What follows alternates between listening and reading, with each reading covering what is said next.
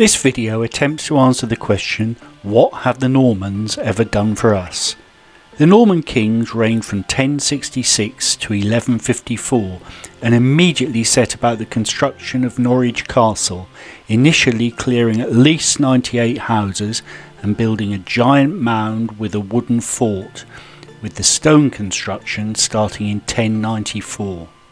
The mound was made higher and the ditch deeper, with the castle being designed as a palace rather than a fortification, although the only king to stay there was Henry I at Christmas 1121. From as early as 1220 the castle was used as a prison until the 1880s, after which it was converted into a museum. The Norman castle and its mound have shaped the area ever since, with Castle Meadow, although higher than the original ditch, following a route around the castle. Follow the bridge up to the castle and we can see that the Normans unwittingly gave future residents of the city splendid elevated views of the surrounding area. Having cleared much of the old town to build the castle and, as we shall see, the cathedral, the Normans set about creating effectively a new town to the west of the castle. The Anglo-Saxon marketplace at Tombland was relocated to a new space near the castle, at least partly so that the Normans could keep an eye on what was going on.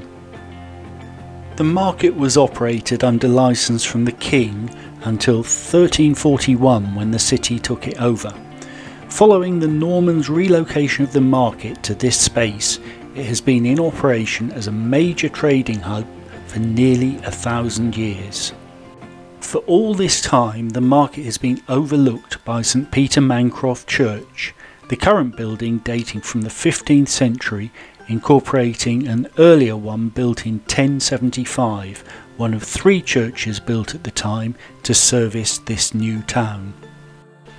A plaque on the City Hall gives a few more details of the new town, and the 2 other churches in the immediate area, originally built after the Norman conquest, were St Giles and St Stephen's, St Giles being referred to in the Domesday Book of 1086, with both churches used as county courts in the Norman era.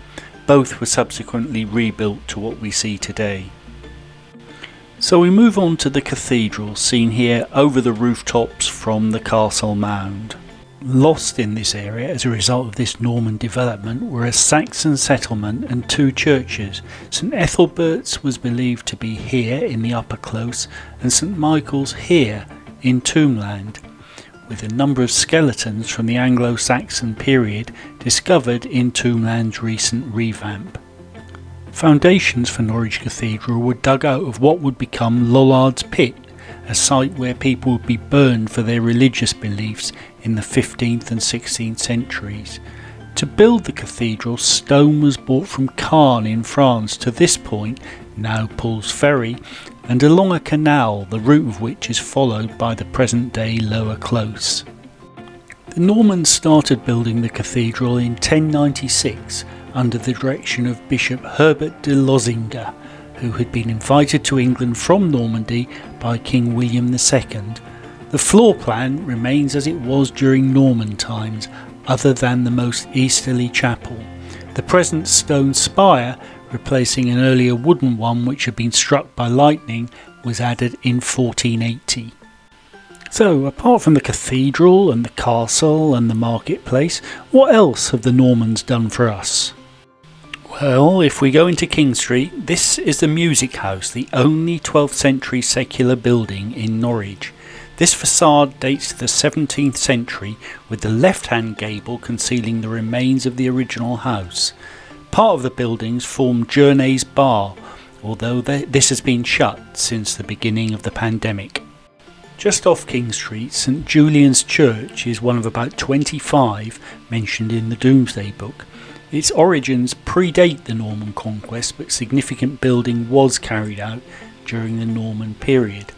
It was hit during the Second World War and rebuilt using its original materials.